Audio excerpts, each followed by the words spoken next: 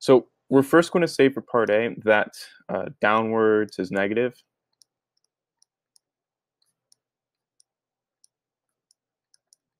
or rather negative y.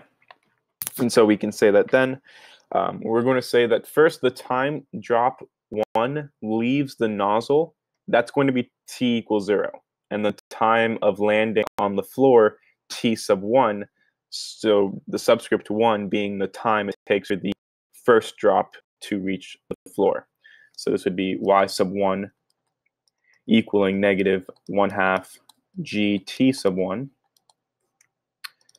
And t sub 1 is then equaling the square root of negative 2y divided by g.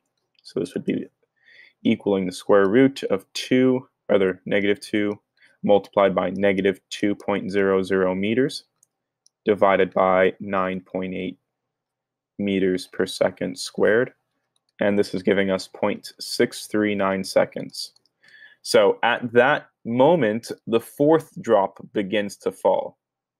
And from the regularity of the dripping, we can conclude that drop 2 leaves the nozzle, T, equaling 0.639 seconds divided by 3. This would be equaling 0.213 seconds. That would be for, again, the second drop. That's when the second drop leaves the nozzle. When the third drop leaves the nozzle, it's 0.639 seconds divided by 2. Or rather, better said, we can say 0.213 seconds multiplied by 2. So this would be equaling 0.426 seconds. And this would be the time that the third drop leaves the nozzle. And so we can say, therefore, time in free fall for drop 2, we could say t sub 2 equaling t sub 1 minus 0.213 seconds. And so this would be equaling 0.426 seconds. That would be the time of free fall. And that would be, in order to solve for the second drop's position when drop 1 strikes the floor, we're simply using this time. So that would be y sub 2. Again, for part A, y sub 2 equaling negative 1/2 gt sub 2 squared. And so this would be equaling negative 1/2 multiplied by 9.8 meters per second squared multiplied by 0.426 seconds quantity squared.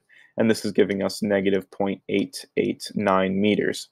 Or we can say approximately 89 centimeters below the nozzle.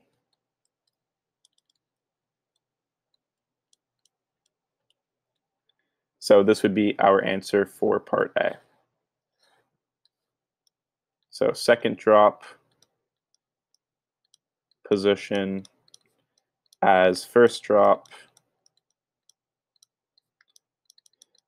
hits floor. For part B, we can say that here, the time in free fall up to the moment drop 1 lands, for drop 3 then would be equaling t sub 1, and here would be minus 0.426 seconds, giving us 0.213 seconds.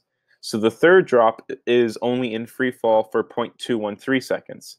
So the third drop's position would be, again, negative 1/2 gt squared, gt sub 3 squared, and this is giving us negative 1/2 multiplied by 9.8 meters per second squared multiplied by 0.213